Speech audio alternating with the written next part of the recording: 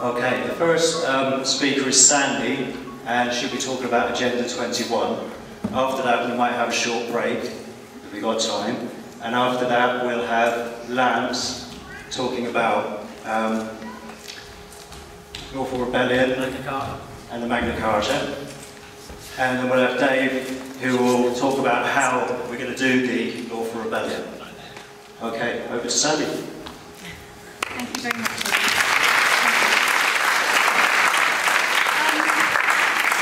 Thanks so much for coming tonight. It's really great to see so many people here. Really, really great turnout, thank you.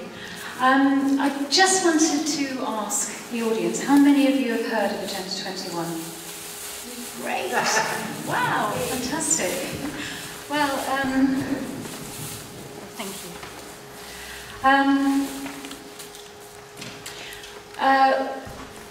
It's difficult really because Agenda 21 has been rolled out in America and Australia a lot more forcibly at the moment than it has done here, and mainly because we actually have our constitution at the moment. Now, at the moment, Agenda 21 is it's not mandatory here, but it's after November the 1st. It will be, and it will be rolling out in the same way that it's rolling out in America. Now, you won't be hearing about Agenda 21 on mainstream television or any other newspaper or anything else. The only way to find out about it is actually to look at alternative stuff. So, basically, Agenda 21, this is a basic overview. It's a document. It's not a conspiracy theory, it's here. This is it. It's written by the UN, and it was actually formulated from a summit called the Earth Summit in 1992, and it's held in Rio de Janeiro. And it's a 40-chapter document, and it's really about how to implement the way we should be living in the future. And it's all about, really, us humans being responsible for anthropogenic global warming and all the other dreadful things in the earth. And it's got nothing to do with banks or corporations being the bad guys. It's us. We are really bad people. And so it's basically, it started off, my interest in it started off when I, I'm sorry, I'm just trying to get this sorted. Yeah, this one. Yeah, whoever you are, you know, whatever your politics, whatever your religion, whether you're happy or not, whether you're gay, straight, or something in between, whether you're young or old, whether you're male or female, whether you're employed or not, whether you're single or not, whether you have children, it really doesn't matter because it will affect you.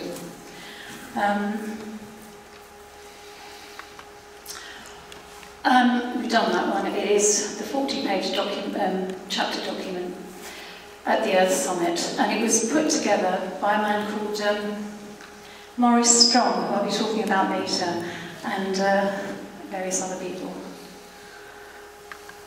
My interest in Agenda 21 came really from the flooding last year on the levels. I was down there quite a bit, helping some friends do a documentary, and with others. And we realised that there's something horribly wrong about the flooding on the rivers. And this is what Christopher Booker, a local journalist, had to say. Flooding, the Somerset Levels disaster is being driven by an EU policy. EU directives actually require certain planes to become flooded. And he wrote that. He's a freelance journalist, he doesn't just work for the Telegraph. And he wrote that in the Telegraph in this year when the flooding was happening. This is Christopher. And what he wrote. Basically, he's talking about his co-author Richard North, and they realised that there was a policy to flood the levels, and it came out of this, which I'll be talking about later, which is the Global Biodiversity Assessment. This is a summary of a huge document, which is like a big telephone directory, which I couldn't get hold of. You don't seem to be able to get hold of it these days. My friends in America have got a copy. Anyway, it came out of that. It's basically that they're deliberately designed to allow flooding, not just in Somerset, but elsewhere in the country, all in the name of putting the interests of biodiversity, sustainability and wildlife habitats above those of farming and people. These have included the EU's Natura 2000 strategy, along with a sheaf of directives on habitats, birds, water, and not least floods, Directive 2007, which specifically requires certain floodplains to be allowed to flood. In 2008, when the Environment Agency was run by Baroness Young, this was reflected in a policy document which classified areas at risk of flooding under 6 categories, ranging from those in Policy 1, where flood defences were a priority, down to Policy 6, where to promote biodiversity, the strategy should be to increase flooding. The Somerset levels were covered by Policy 6. And how do I... Press the right cursor button. Oh, thank you. The right cursor button, that one. Ah, thank you. Brilliant. If it goes the wrong way, press the other direction. Cheers. Oh, let's go back to the other one, isn't it? That one. This is Policy 6. And as you can see, it's slightly cut off there, but take action to increase risks to the benefit of other areas, flood defence, flood redistribution or something. But that, basically, that area, that pink area, was the actual area that got flooded. This policy was created in the 90s, and that is the exact area that got flooded. So we know that there is an agenda here, and you'd say, well, why would they do that? Why would our Environment Agency actually flood our land? And we'll find out a little bit later, because it's all about taking land over and not wanting human beings to actually inhabit the land. So how did this all start? It started with this book in 1987. This book is a book written by Morris, well, it wasn't actually, it's a report, it's not a book, it's a report. And it was brought together by the Brundtland Commission, which basically was Maurice Strong and Gro Harlem Brundtland, who was she was the Prime Minister of Norway. Now, they were sitting in the EU at some point, and they decided to put this together as it was the idea really, and it was the idea that wealth needed to be redistributed around the earth, which is a very worthy thing actually, and affluent countries were destroying the planet, which they probably are, you know, with the corporations and such. But it was an idea, and I think, to be honest, if it wasn't for the fact that Maurice Strong was one of the people that got it together, it seems that, you know, I've not found anything bad about Gro Brundtland. She seemed to be a very fair lady. But I'm a little bit worried about Maurice Strong having anything to do with this, because he has proved himself to be quite a duplicitous, rather dodgy bloke.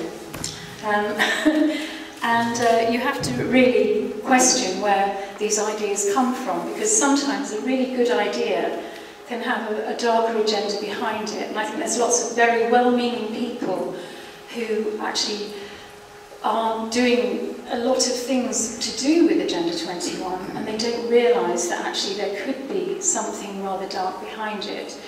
And it's about grabbing a good idea and then turning it into a political agenda, which is how I feel. This is the way this has gone. And you know, we'll see that as we go on. This is the Brundtland Commission. That's Gro Brundtland. She's she was a socialist, her politics were socialist, and she was a woman who apparently was the main target for the man who went mad and shot everyone in Norway. I think his name was Breivik or something, because of her socialist ideals that they didn't want. And since then, Norway has gone very, very right-wing, I believe. But she was a doctor, and she's a member of the World. I think she's the director of the World Health Organization. This is Maurice Strong. Now, he's the guy I've really got an issue with, actually. To be honest. He's best known as the godfather of Agenda 21. He headed the Earth Summit in Rio de Janeiro. He was kind of heading the whole thing. He was born in 1929. He entered the United Nations at the age of 17 as a junior officer and worked alongside the Rockefeller brothers. He was chairman of the WWF, which is also, you'll see, is also another sort of land-grabbing organisation, as well as doing good stuff. So it's really, really difficult to work out, who, well, it's not difficult to work out who the bad guys, but anyway. He wrote the introduction to a book published by the Trilateral Commission called Beyond Interdependence, Measuring the World's Economy and the Earth's Ecology by Jim McNeill, and David Rockefeller wrote the foreword.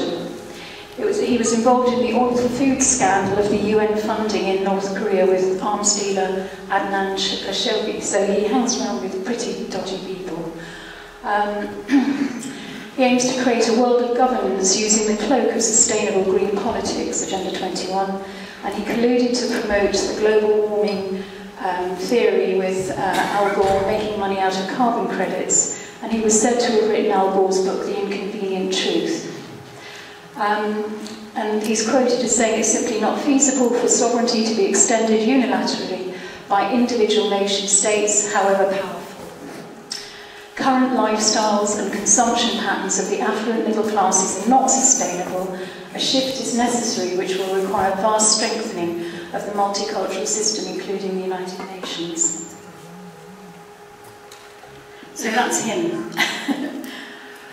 So, out of this came this.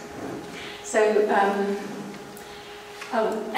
came this one, and then came this one, which is basically, this was the idea, this was the action plan, and this one, only a much bigger version, was the really how it was going to be rolled out, how they were going to get this into our local councils, into our back gardens actually, and it's called the Global Biodiversity Assessment. It's huge.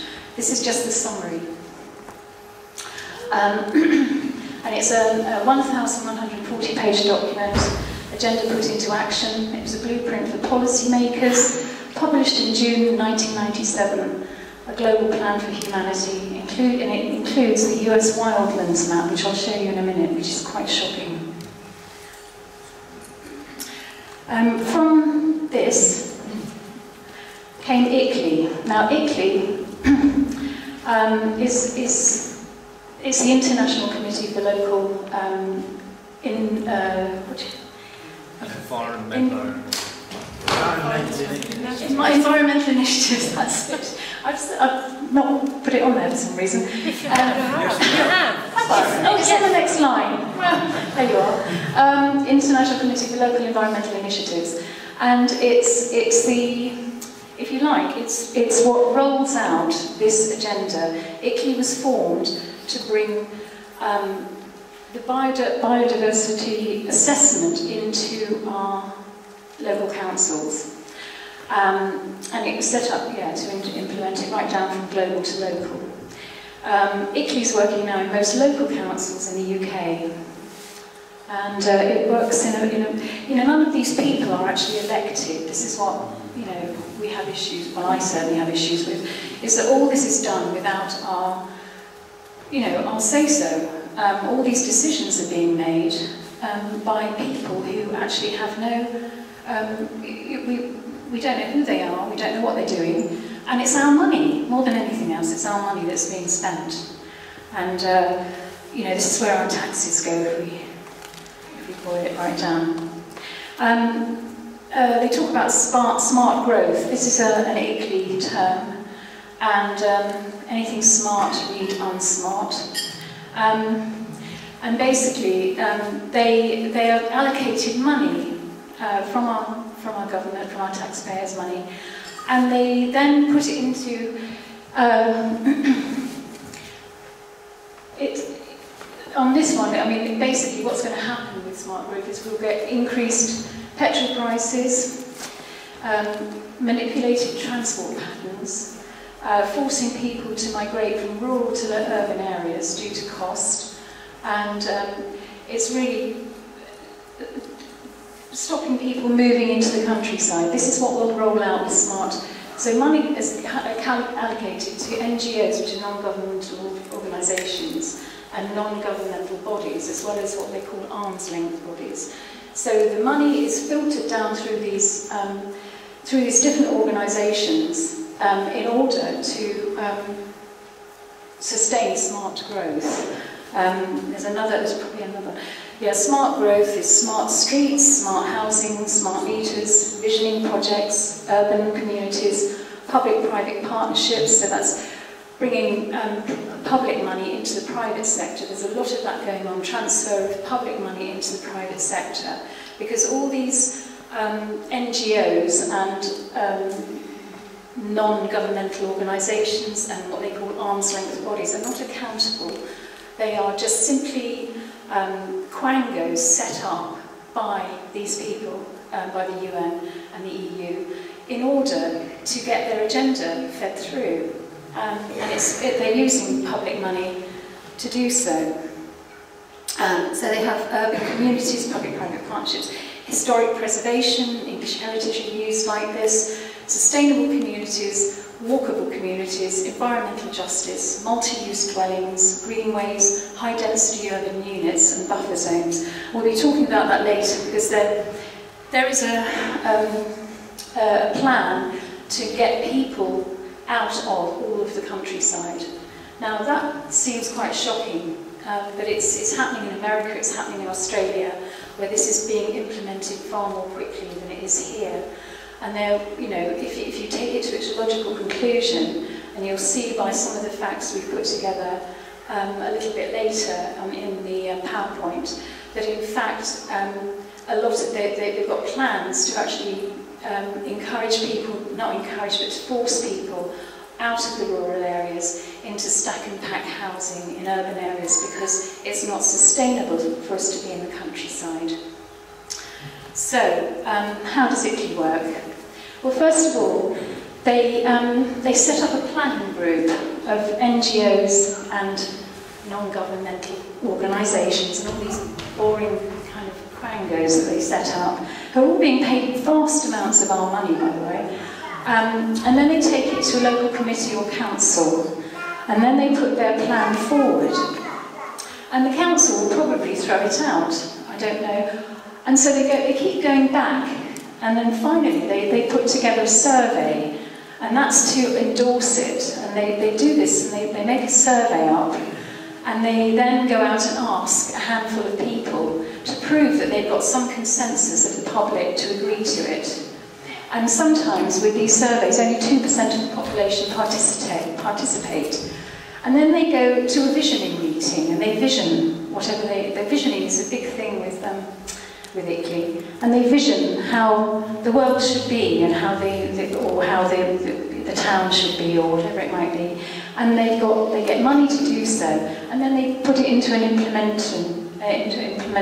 implementation committee, and they get it ratified. And somehow all that's done without us having any say at all in the matter. And that's how they work. And underneath it all are the stakeholders, who are basically the shareholders, who put the money up for this, and they will make all the money out of the smart growth, because they are the developers, all the people that put in the infrastructure to maybe build these smart cities. So all this is actually... Gary Lawrence, the US Smart Growth Leadership Council, he says, participating in a UN-advocated planning process would very likely bring out many who would actively defeat any elected official undertaking a Agenda 21. So we will call our process something else, such as comprehensive planning, growth management, or smart growth. So they know jolly well that we wouldn't agree to it, so they want to call it something else. Right, this is the wildlands map of America, taken from this one. Now, what's the colour you see most of on there? Red. Yeah. Well, that's where the humans aren't allowed, according to this assessment. And this is actually ratified and is going ahead in America. And there's a lot of bad feeling about Agenda 21 in America. And the lady that's heading up the battle against this in America is a lady called Rosa Koire, spelled K-O-I-R-E, Rosa. And she is an amazing woman who's really blown the whistle on Agenda 21 in America. And she has, she's a number of stuff on number of films on YouTube. She's incredible. And some of the southern states, now Lance will tell me, who's opted out of it in America? First state to opt out was Alabama, very quickly followed by Georgia, Kentucky, Tennessee, Virginia, Oklahoma, I believe Oregon and Colorado, and California are now debating it. So, there you are, thanks Lance. So basically, the humans aren't allowed in the red areas. Now what's the other area that you see most of?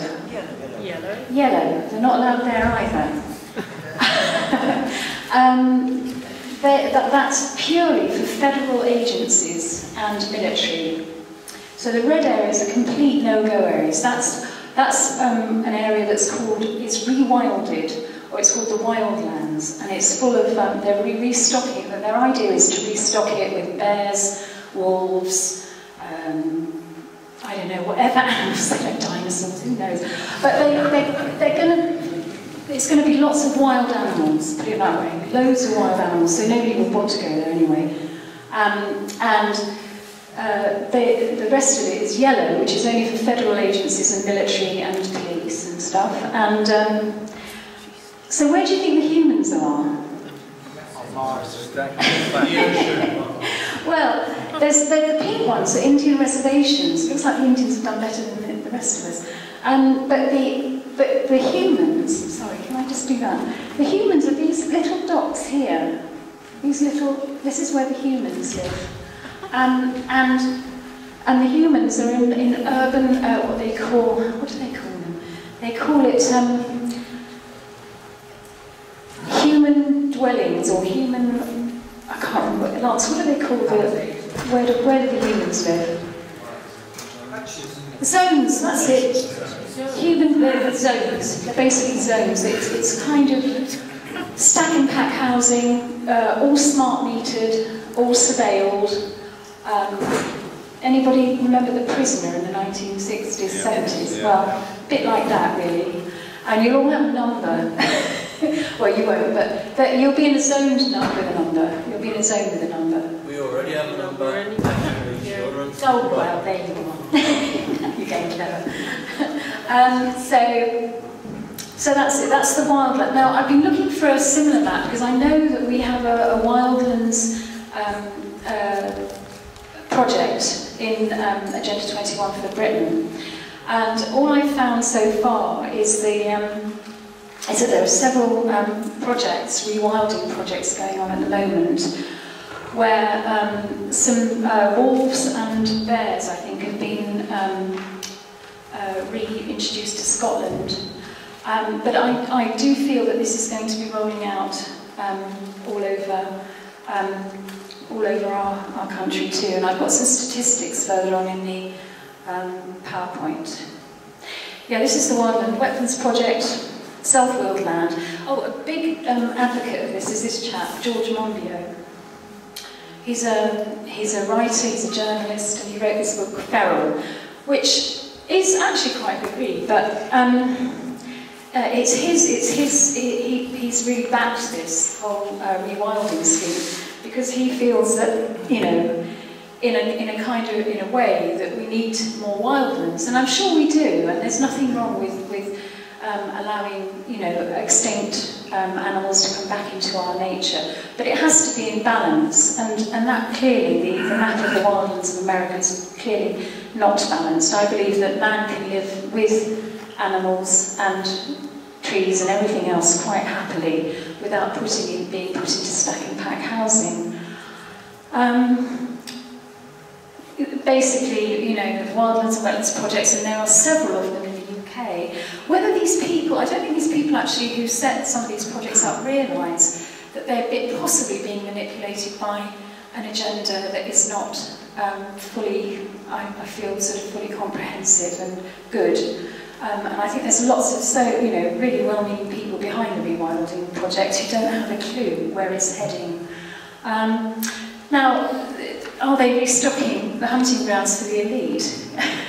This was something that we thought of the other day, because there's a huge market at the moment in millionaires going hunting, and let's face it, this is all about global elite trying to take over our world, and they do like their hunting.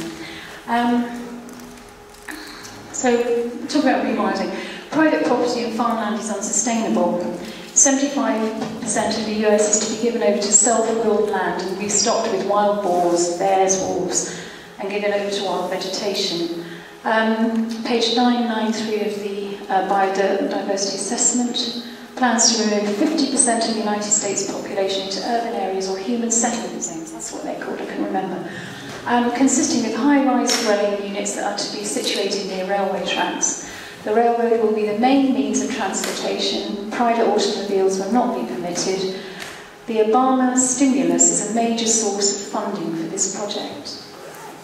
EU plans to rewild 1 million hectares of land in the UK by 2020, which is 2.47 million acres. So where will we be? Well, there are plans to build a smart city in Bristol, and I think it's designated as a smart city. So maybe Glastonbury will be a deserted town by then, I don't, but not if we have our way anyway. By 2030, farmers on the European continent will vacate around 75 million acres, roughly the size of Poland, to give away to rewilding. Well, I mean, this is quite revolting. This is what's happening with people who've got way too much money, and I don't know what happens when you get money. Does your brain shrink or what happens? But apparently you go killing lions, and this guy paid £60,000 to go on a trophy hunting holiday in Zambia. And this lady here, she's a model, an American model. She got a SAG for shooting lions. And there's a cheerleader there. These are all kind of celebrities in America, what are they going to be doing with these wildlands? And if you've ever seen the Hunger Games, you do question what the hell is going to happen, because if we're living in zones and the wildlands are there, the brain could really work a few things out. So what's not sustainable? You aren't sustainable. Especially if you're educated. I did find a quote, and I couldn't put it on the PowerPoint because I couldn't find it there, but basically educated people are less sustainable than poor people because apparently you consume more. Walking in the countryside is not sustainable. If you like skiing, you're not going to be able to ski. The mountains will be given over to mountain wolves and all sorts of mountainous creatures. Playing golf. Yeah. They got that right, they got that right. No one likes golf here. Would you like golf? No. Well done. Fish ponds in your garden, growing your own organic vegetables and herbs, horse riding. Roads aren't sustainable. Private transport isn't sustainable. Private ownership of land and property. And justice isn't sustainable, apparently. Consumerism, the family unit, and certainly your unalienable rights are not sustainable. And these are the 3 E's of sustainable development: social equity, economic prosperity, ecological integrity.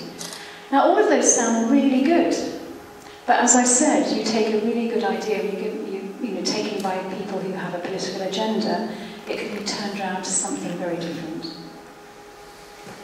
The individual rights subordinated to the environmental needs. We all have individual rights, and we need to be free thinkers still, and not the hive mind that I believe they want us to have. So what does it really mean for us?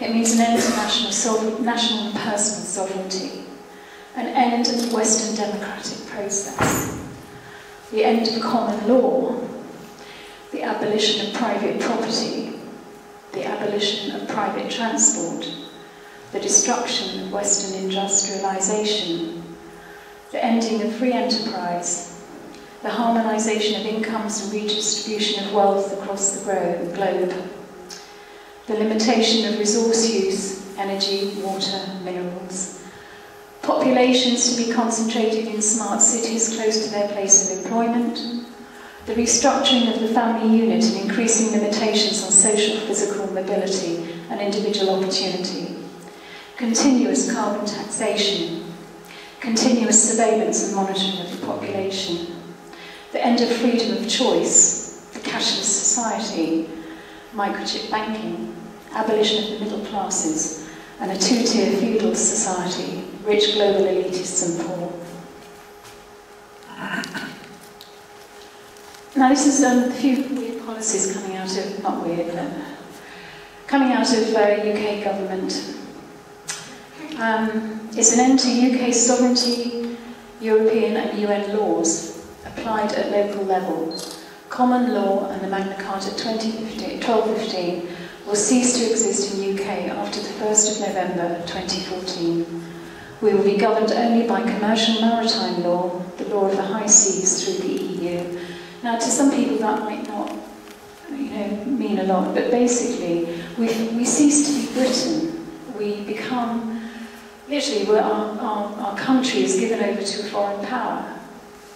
And this is where we come from with lawful rebellion, because, this is treasonous. It's treasonous to give our country away to a foreign power, and the Queen promised when she was coronated that she wouldn't do so, and she's gone back on that. And we'll talk. Well, Lance and Dave are better at talking about the treason than I am. And that lady up there is actually treasonous to us because we, the people, haven't actually agreed to this, and the monarchy are supposed to look after us. They'll be giving up trial by jury as well. Exactly, trial by jury. They'll talk to it. I'm doing Agenda 21, but they will talk a lot more about what will happen really when that Nice Treaty is ratified on the 1st of November, because it really will hit us hard, and we don't know how quickly this will all come into play. But we've all got children, grandchildren, families that we care for. And this is not a world that I want my grandchildren. I've got grown-up children. I do not want any grandchildren I may have one day to be living in the kind of way that they will want us to live. Because it's just not. It's so alien to all of us. We want to be able to walk in the countryside and be sovereign beings. Private property and assets stripped away through economic hardship and crippling taxes. The reform of the 1930s, now this is quite interesting. Remember what happened in Cyprus? I can't remember when it was it 2011? When there was a bail-in, and everybody lost their money if they had all their money in the bank. In fact, friends of mine lived there, and they'd just sold a property, and they were coming back to England, and they had the money in the bank, and it disappeared. Over £200,000 disappeared overnight. They've got nothing now. Because they were allowed, the government bailed in and took the money. And basically, as soon as that happened, and we all guessed that it might be a bit of a dry run, sure enough, the reform of the 1934 Banking Act happened in 2011, covertly rewriting the banking laws by the Swiss Financial Authority to allow bail-ins in the UK on the next banking crisis. So if we have another banking crisis, they can go into your bank account and take your money. And they call it loss absorption. That's nice, isn't it? It's robbery. But loss absorption and bail-ins are important instruments to support any such property grab by the banks. The systematic destruction of our industry. Now, we don't make anything anymore. We import everything. So what's happened is that it's almost like a plan that we, A, don't grow anything anymore. We're actually, our farmers are actually paid not to grow crops. I mean, how mad is that? We import everything. And you go into a supermarket. Now, in and around Somerset, we grow the best apples in the world. And it makes my blood boil when I go and buy, South Africa, or I don't buy them, but when I see South African apples in the shops. Because, it's a nonsense that we don't grow our own food for our own country and eat it. It would be so simple. Instead of shifting all this... Now, what isn't sustainable? What isn't sustainable is shipping everything from all over the world to other countries. I mean, that would save billions in carbon footprints and God knows what. So it's all a nonsense, the whole thing. The systematic destruction of our industry, the spiralling burden of ever-increasing overseas age programmes, children and old people being pushed into privatised multi-billion pound care homes. They want the education system to take children from 0 to 19. I mean, that is just putting babies to school and making it mandatory is just horrendous. So schools are opening longer with no parental influence. So basically, the state are taking more control of the children, and we know that anyway. Crippling transport costs and soon-to-be imposed road charging, destruction, privatisation of the welfare state and National Health Service, and the highest concentration of CCTV and surveillance in the world. And this is sort of like a little pyramid of power. You've got the UN at the top. In fact, I mean, to be honest, I would put the Vatican at the very top. Probably. I don't know. Who knows what it is? But then you've got the World Bank, the IMF, UNESCO, which is the educational arm of the UN. Very powerful. They're getting a lot of Agenda 21 into our schools, so our children are learning how to be very, very politically correct and to believe that sustainability is and global warming is anthropogenic. Club of Rome, and then you've got the Earth Summit. The Ramsar team and the WWF, they're the sort of land grab arms of the UN.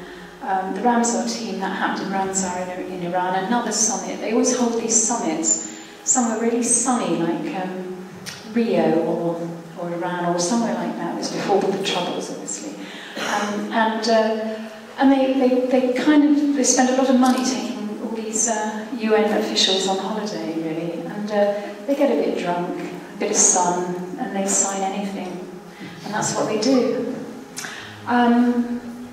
You've got the World's Wetland Network, European Union and Italy, right down to your local councils, and then you've got all the arm's-length bodies down there, all siphoning off a bit of money, and right down to the water corporations and the internal drainage boards, which caused all the problems on the levels this year. Now, UNESCO. This is the educational arm of the UN. And it was formed in 1947, just after the Second World War. And the man who set it up was a chap called Julian Huxley. He was the brother of Aldous Huxley, who wrote Brave New World. And he was a British biologist, and he was leader of the British eugenics movement, so obviously a very nice chap. And he was a Darwinist. And he basically set up the UNESCO, and the sole purpose was to bring the UN's agenda into the educational system. The task before UNESCO is to help towards the emergence of a single world culture with its own philosophy and background of ideas with its own broad purposes. He wrote a book in 1946 called UNESCO, Its Purpose and Philosophy. He's a major figure aligned with the WWF in the 1960s. He was a Life Fellow of the Eugenics Society from 1959 to 1962. And his philosophy, one of his philosophies was from that book was the lower strata are responding too fast, therefore they must not have too easy access to relief or hospital treatment, lest the removal of the last check on natural selection should make it too easy for children to be produced or survive. Long-term unemployment should be grounds for sterilisation. So that was what he believed. And Thatcher and Bush signed the US back onto UNESCO after a 19-year boycott beginning in 1984 with the Reagan administration for its pro-Soviet, pro-collectivist agenda, saying that it had been reformed for the good of mankind. I don't think so.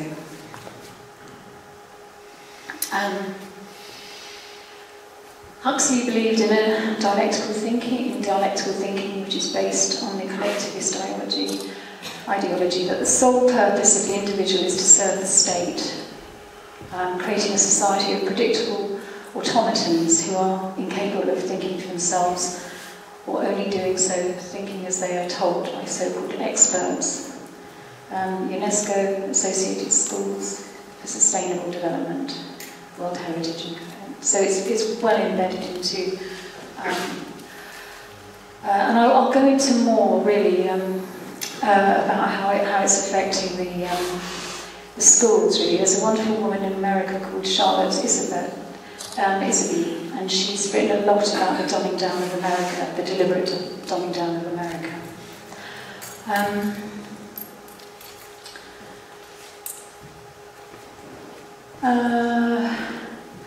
Yes, this is from the conference in Mexico that UNESCO had. Yes, they wanted to produce a history of mankind with an emphasis on the understanding of the scientific and cultural aspects of the history of mankind, of the mutual interdependence of peoples and cultures, of their contributions to common heritage, the unifying vision, the evolutionary humanism, and the evolutionary synthesis. So that's what they were doing in 1947. Yeah, this is Charlotte Isabey.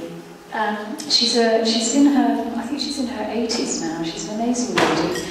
She wrote a book called The Deliberate Dumbing Down of America, which actually is a PDF that you can download on the internet. She was working in schools in America, and she realised that there was something horribly wrong because the way she had taught in the past was being overruled. It was there was to be no creativity, no free thought in the schools, and it was all prescriptive.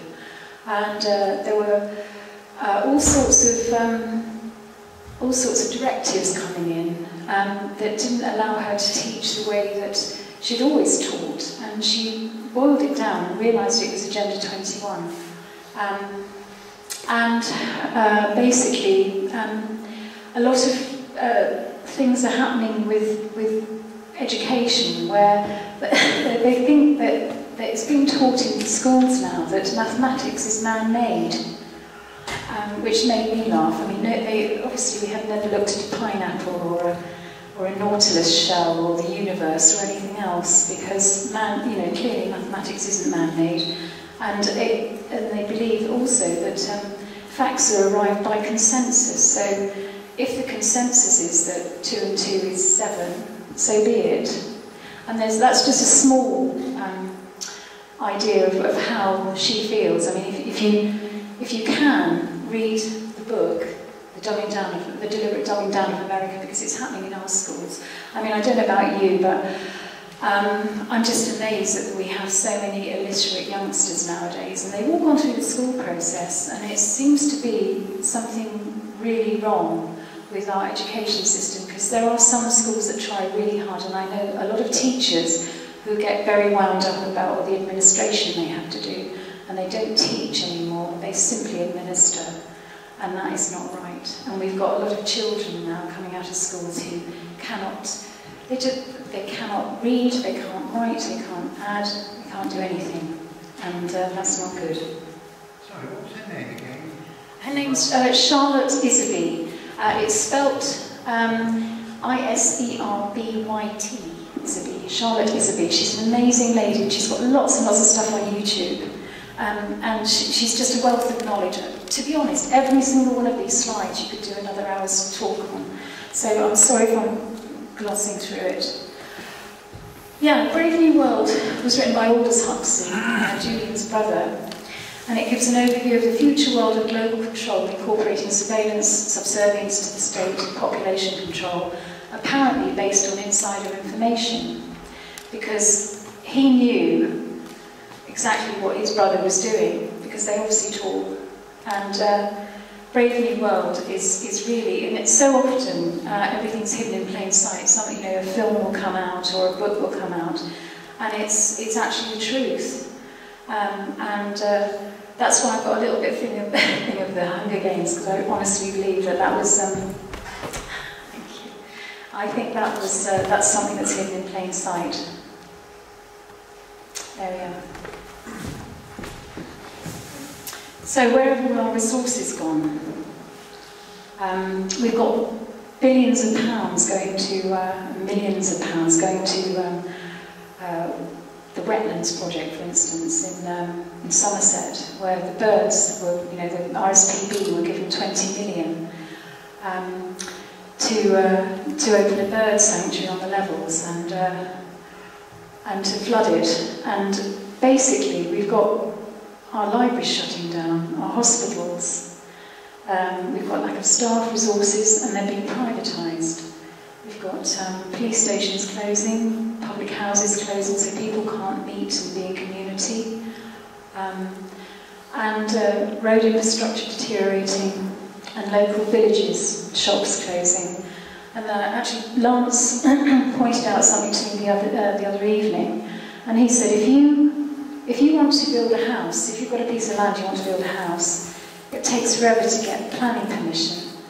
But if you actually are in a town and you want to turn a house into private dwelling, they're very happy. It goes through very, very quickly. Because, yeah. Oh, sorry, what did I say? Oh, house. Oh, sorry, a shop.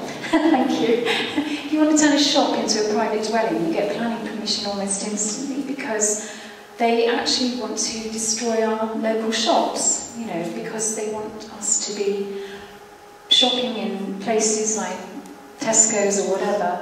And there is this, and you say they, that I do believe there is a they, and we'll talk about that later. Right, our resources have gone.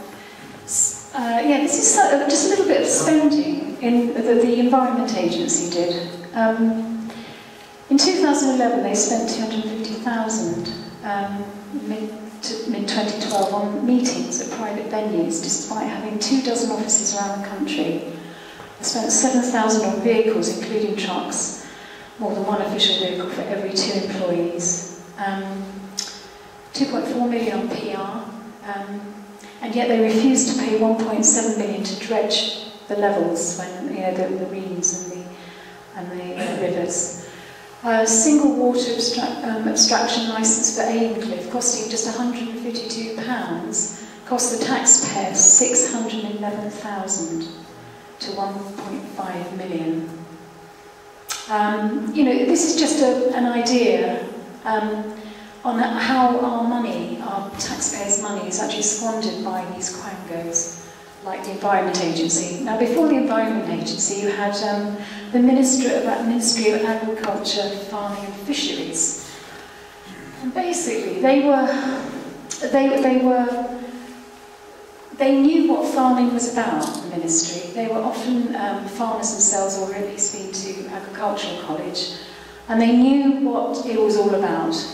They gave subsidies for growing crops, and unfortunately, the other side of it, the Environment Agency, pays them to not farm, and they also paid. The MAF did actually help with the dredging of the levels. So we've got global players for the International Water and Land Grab. We've got the WWF.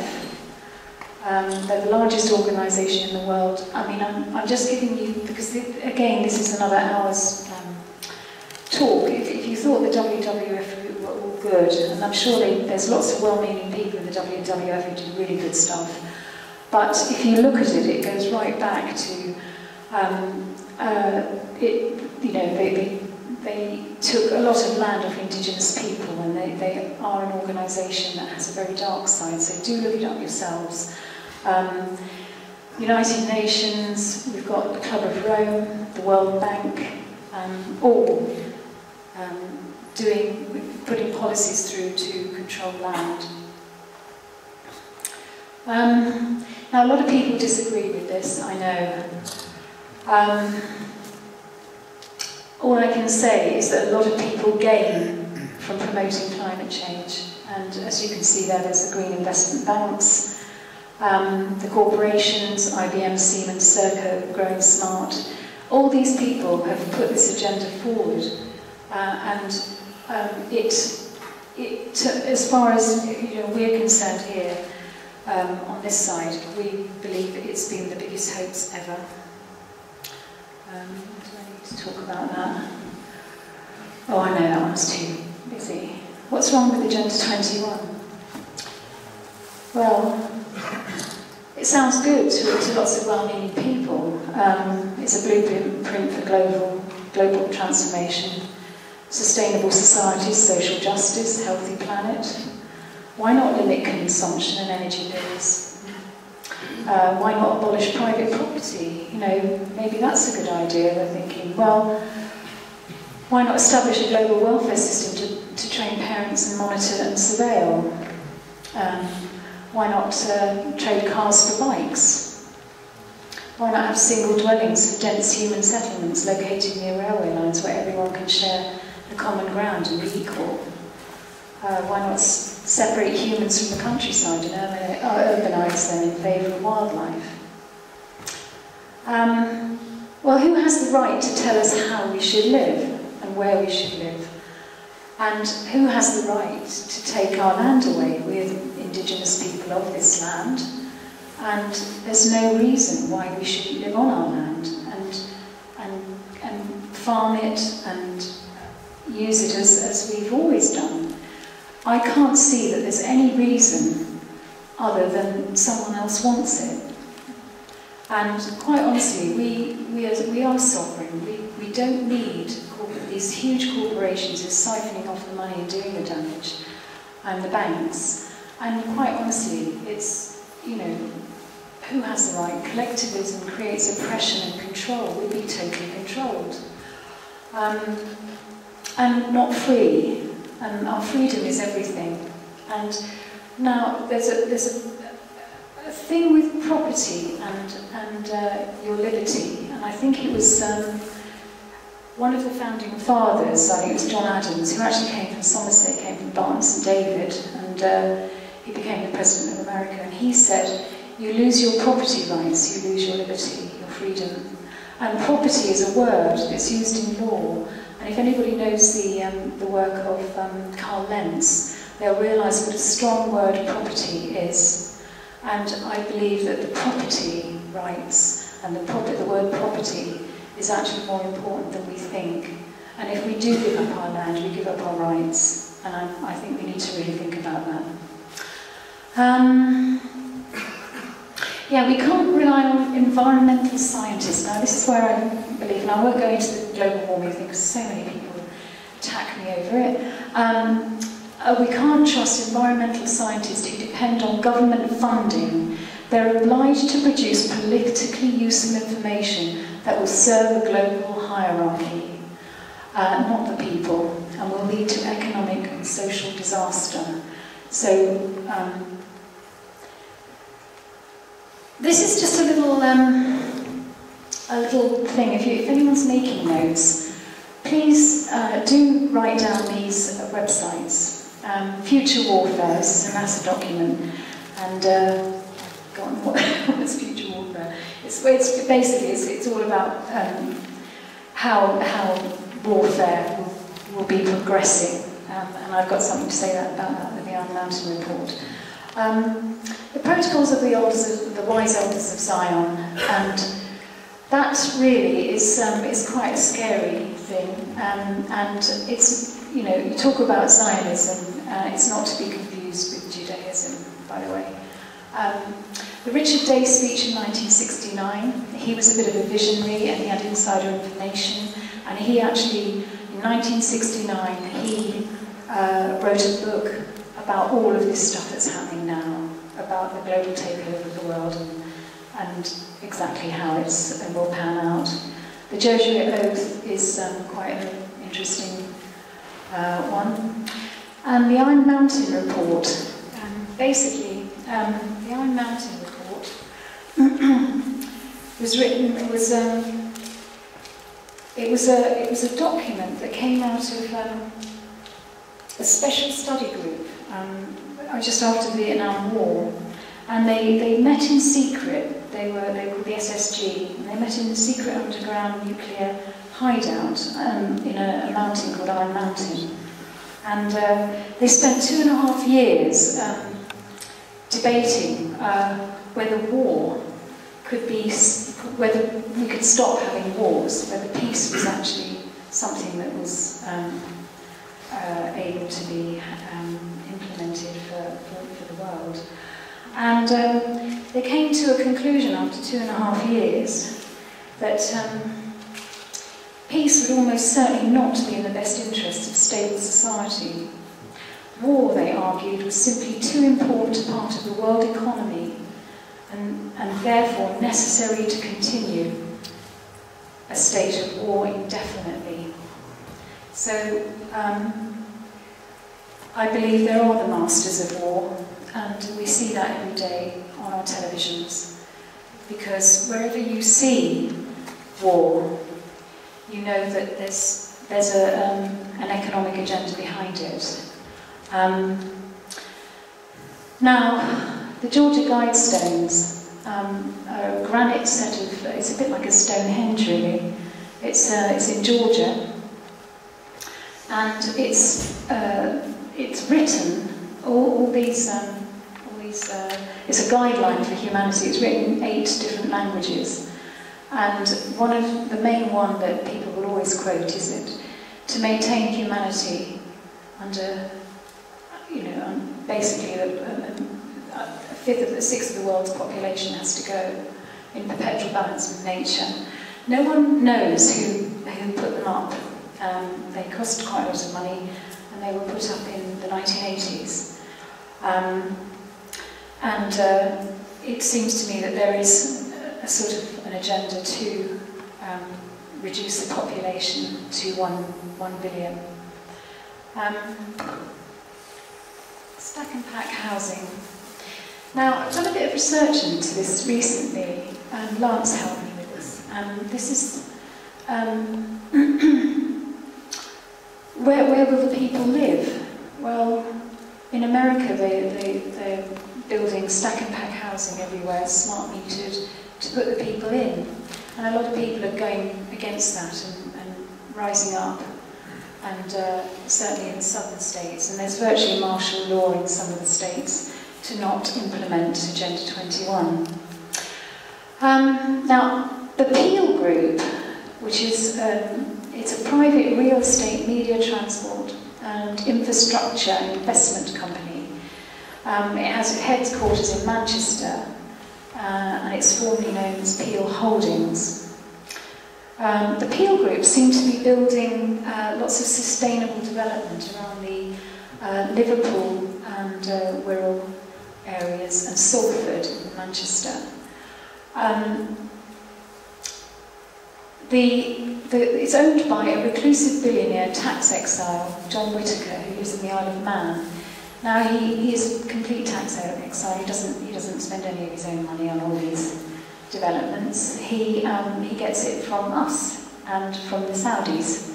So it's he's got lots of huge developments going on, and he seems to have gained control of the ports in England and Scotland.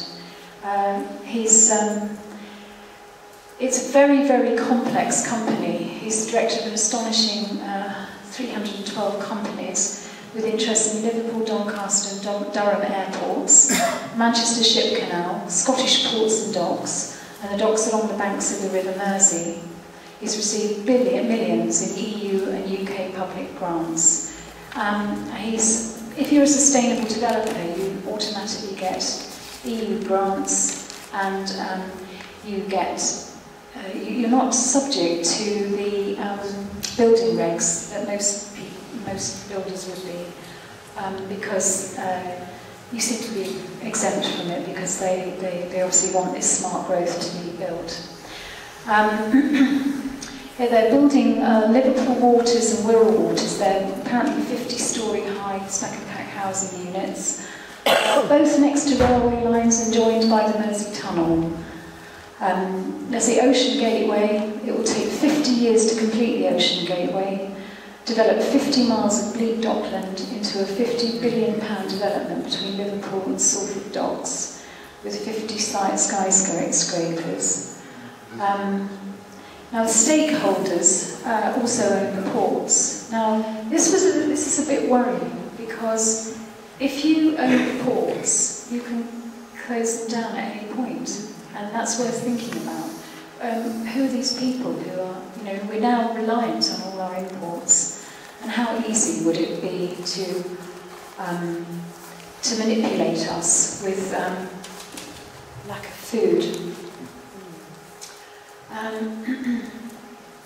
Well, that's interesting. The Salford Star wrote an article, and they said perception that Peel has local governance and there's a perception that Peel has local governance and local authorities in its pockets. So billionaires can bribe people; they can do whatever they like, really, can't they?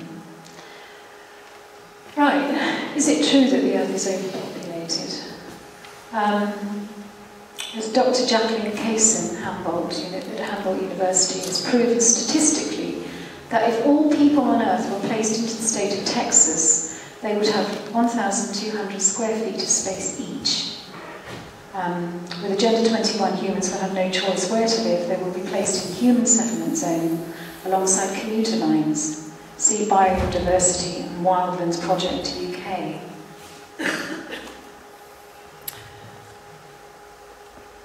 Yeah, now, is it true about climate change? Yes, the climate changes all the time. It does, but global warming is another one. Climate change, it's the worst scientific scandal of our generation. We have got climate change, but the climate changes all the time, and it's something that naturally happens when the sun is active or not. And it usually works that if the sun is very active, we have the planet heat, the solar system heats up, and when it's cold, it doesn't. It gets cooler, and we've been in apparently global cooling now for 15 years. It hasn't heated up, and it depends how many coronal mass ejections are coming out of the sun. Now, I'm not an expert on that. There's a guy called Peter Taylor who is, and he does very comprehensive talks on it, so I don't really want to hit on that one too much. This is kind of a bit fun. If you believe in empires, because Eddie picked this up, he said actually empires never go away, they just change. And I think he's right, actually. It's probably still the same empire that we've got running ours that was, thousands of years ago. Historically, empires usually only last about 400 years or so. I don't know how far along we are, but I feel that we're at the end of one, because it's all sort of coming to a tipping point. And the symptoms are an undisciplined and overextended military, conspicuous displays of consumption and wealth, obsession with pornography or addiction even, and sexual perversion, debasement of our currency, unnatural obsession with voyeuristic entertainment, like reality television. This is quite interesting. There was a 2nd century charioteer called Gaius Apicius Diodes, and he amassed, in the 2nd century, and he amassed a fortune of 35 million sesterces, which is some sort of salt-based currency, in prize money, which is several billion pounds in our money. So they were giving their you know, the equivalent of their footballers, vast amounts of money then. And the other thing is celebrity chefs. Every empire, the Romans, Ottomans and Spanish, all made celebrities of their chefs, so it's a kind of symptom of excess and I suppose, you know, just being too greedy. Your birthright. Accept no human intervention between you and your divine creator. You have a natural birthright to shelter, natural food, pure clean water, air. Challenge the values of so-called leaders driven by economics, not common sense. We have a responsibility as human beings to look after life, all life, children, people, animals, trees, everything on our blue-green planet. Right, I'm going to stick my neck out and put this up because this is quite interesting. I'm sure some of you have heard of Operation Paperclip or Gladio. At the end of the Second World War, after Hitler had apparently blown his brains out in a bunker, the war was over, and all of his cronies, who were top-level scientists who had worked in the concentration camps, were flown. They didn't go to the Nuremberg trials. Only the lower echelons of the Nazi party were taken to the Nuremberg trials and imprisoned for war crimes. All the brains behind it were flown to America and the UK and the rest of Europe and Italy as well. And they were put into research institutions, universities and government agencies by the Joint Intelligence Objectives Agency. And there's a picture of 104 of them who were rocket scientists. And the operation produced these rocket scientists. And Operation Gladio was even darker. It went into the mafia and the Italian mafia and the Vatican. And you can read all about that on a website called Deep Black Lies. And that's another hour's talk if you really went into that. Because Operation Gladio, I feel, was a lot darker even than Paperclip. But a lot of our technologies that came out of Paperclip just after the war are the ones that have taken us into the space race and everything else. And all those technologies, there's a lot of hidden technologies that haven't even come out yet. So a lot of it is kind of behind what we are now going to find as transhumanism, which is something that our government are funding at the moment. Transhumanism they advocate the improvement of human capabilities, eliminating disease, developing artificial intelligence, and technologies that will seemingly enhance our lives. Well, maybe it will, maybe it won't. But the only thing that I've got a problem with is that we're financing this by apparently the 2045.com is a website, and there's another one called Horizon 2020, which is a government-based institution that's just been set up to finance these technologies, the transhuman technologies, which will bring us really into sci-fi land. You have to ask, if they're going to start making body parts and we're all going to live 200 years, do you think that might be for the global elite and not for us? Because it's all those things like cryonics, gene therapy, culminating in indefinite lifespans. All this is being rolled out and will be rolled out far more quickly when Agenda 21 comes into play, because this is the ultimate goal, is to create transhumanism, and it's not something that is, it's not a conspiracy theory. All this is evidenced, it's all happening. They can 3D print body parts, and it's actually really, do go into it. Look at 2045.com, and there's something called, I don't know if I put it up there, but there's something called Horizon 2020, and that really goes into it. And that's government funded. I think they've got about 70 billion to fund scientific institutions to bring this all forward. So here we've got robotics, 3D printing, self-replicating, molecular nanotechnology, mega-scale engineering, colonisable large-scale structures on Earth and in space, mind uploading, God, I'd like that. Basically, you've got an artificial hippocampus in your brain, and you can upload, you know, whole theses without having to read them and stuff like that. And of course, that'd be brilliant, wouldn't it?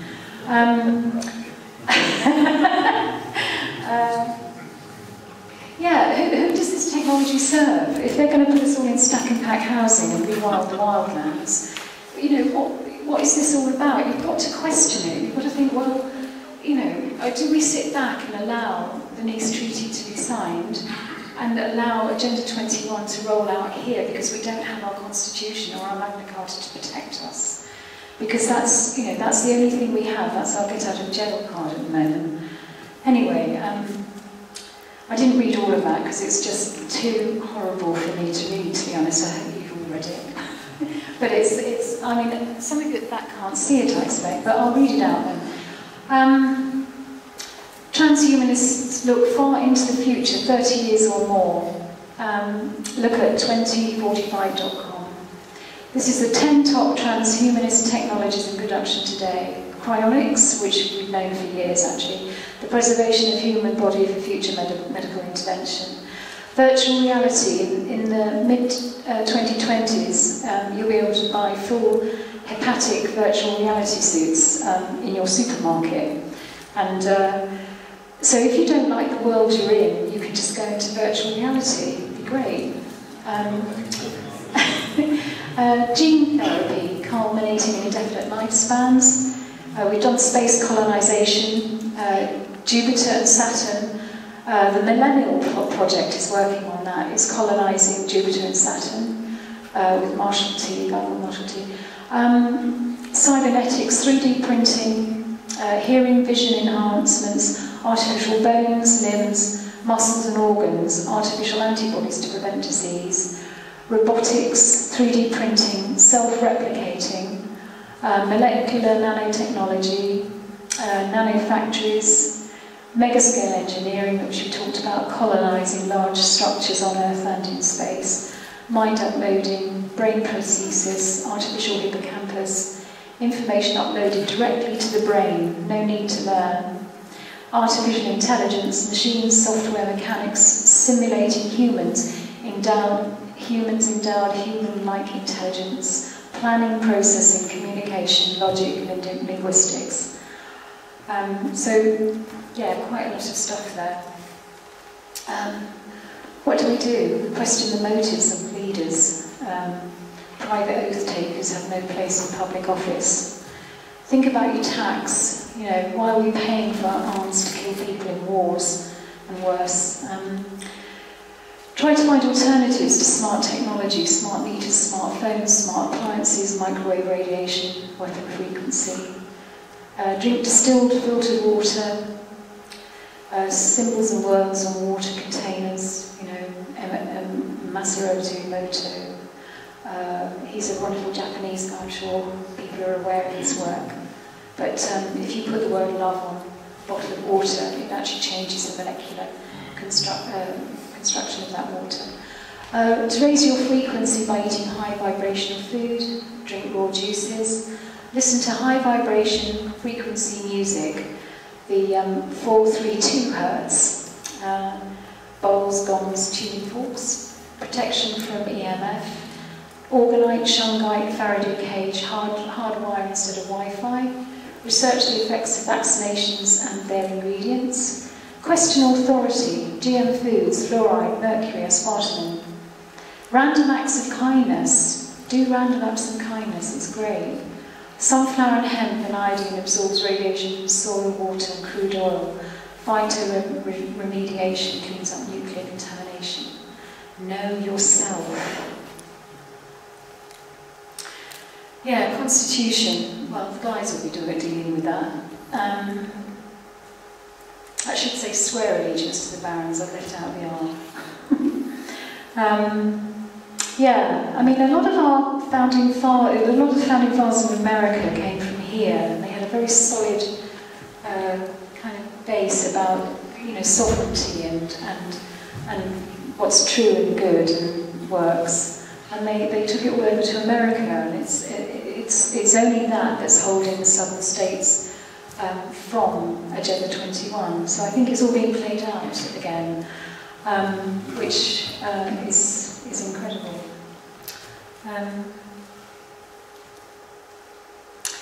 It's your birthright. Accept no human intervention between you and your divine creator.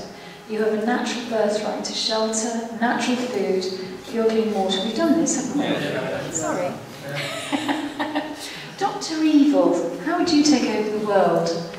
Now, I was thinking about this the other day, and if you were Dr. Evil and you were trying to take over the world, how would you do it? And you'd do it by stealth, because otherwise you'd come up, there's more of us than there are of them, really, isn't there? And you'd probably do it a bit like they're implementing Agenda 21, because you get a really good idea, like sustainability and all these things that sound absolutely really sound and wonderful, and really as though it's for humanity and it's good. But would a good person actually take all the humans out of the countryside and put them in urban housing, take away their private transport, and on the premise that actually cars are unsustainable? And we know that cars use petrol, and that isn't good, but they killed the bloke that made them run on water, you know? It's just, all this stuff is nonsense, and it's a plan to get us to do what they want us to do, and to be vulnerable. They've taken away the way that we grow our food, the way that we live our lives in a natural way. You know, they've taken away our ability to actually be sustainable. We talk about sustainability, but are we sustainable? No, we're not. We don't grow anything, we don't produce anything. You know, if the ports did close down, we would be stuffed with people. We'd be completely stuffed, because we don't grow any. Well, we do in it. I think we'd be fine here, actually. But in the rest of the world, you know, say London or whatever, if literally there's only, I think there's 2 days worth of food in every supermarket. Is that right? So, you know, more is strong, really. I mean, I don't know what the agenda is here, but it seems to me as though, you know, my father fought the Second World War. God rest his soul. He fought the Battle of Britain, and he would be turning in his grave right now, because actually we didn't win the war. Because Operation Paperclip, it's still going on. Hitler's agenda, and I believe this to be absolutely true, Hitler's agenda is rolling out all over Europe right now, all over America and Australia. And if we don't stand up, if we don't rise up and actually fight this beast, we are going to be stuffed. And I mean that from the bottom of my heart, because, you know, my father really thought, he fought the Battle of Britain, and we're fighting the Battle of Britain again. And it's Can I say, without being... Sorry to interrupt. No, go ahead. We need to come out of Europe to be able to do it. Oh, absolutely. It's the only way we can do it. Yeah, and we're too soft, we're British, so we don't say what we need to say, we don't do what we need to do. Are you UKIP, by the way? Yes, we are. No, you know, it's difficult because, you know, I'm not a political person, and you need to be, because I know. we're all political, otherwise we're going into Agenda 21, but fast. 2017 would be too late to have a vote to make. No, I totally. I mean, I'm with you on that score. There's a lot of things I don't agree with about UKIP, but I know. It's difficult. What other choices do we have to get out of the EU? Tell me that. No, I won't. No, all right. Sorry, I'm being told off. Right, okay. No, fair enough, I agree. Right, now, I don't know if my friend Ishtar's here. I don't think she is. I've got a lovely friend called Ishtar, and she wrote a fabulous, she's a journalist, and she lives here, she wrote an amazing story, a paper, it was an article about Agenda 21, and she likened it to this story of Rama and Hanuman, the monkey god.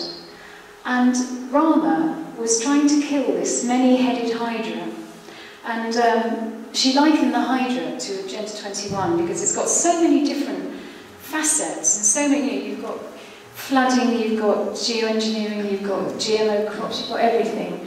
And every time Rama fired an arrow into the head of a serpent, another one would pop up. It's a bit like those things you get at fairgrounds when they keep popping up, you keep hitting them. And Hanuman, the monkey god, he's quite smart, and he said to Rama, don't fire the arrows at his head, fire them into his honey spot, which is a little spot above the solar plexus. So Rama did what Hanuman said, and he fired this arrow into the serpent's honey spot, and it died. It just went and sort of died. And we are the honey spot for Agenda 21. We're the ones that will actually bring us out of Agenda 21. And also, if you know, I believe our Magna Carta that's protected us since 1215, and our Constitution that's protected us for as long, will actually be our honey spot. And with that, that's a little segue into Lance and Dave speaking about the Constitution and Magna Carta. And that's the end of my bit. Thank you very much.